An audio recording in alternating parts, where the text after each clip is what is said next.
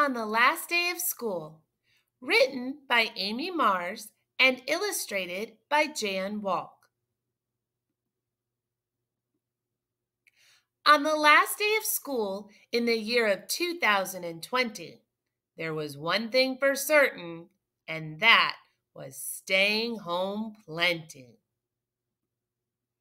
I'd been going to school, as all good kids do, when all of a sudden the world closed quite out of the blue. The first day of homeschooling was certainly something new.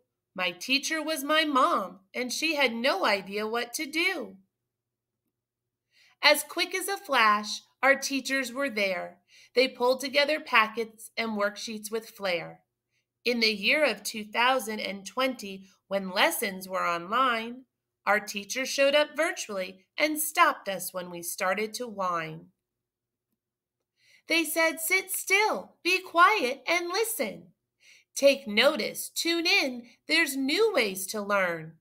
But as the days drew on, my moods took a turn.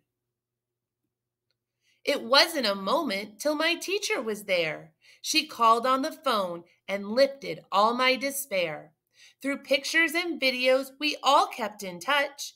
There were days when it all seemed like just too much. In that year of 2020, our hearts had to grow. I saw my teachers' hearts break as they had to let us all go.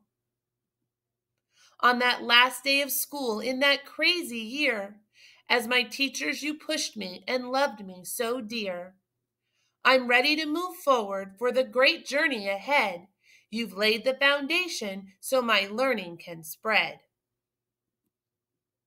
The year of 2020 will not be forgotten. Leaving without a hug seems to me so rotten. Do not despair, though. I'll be there next year. Your hug will be saved, for that much is clear. On the last day of school in 2020, though the schools were all closed, that didn't stop me from learning any. The end.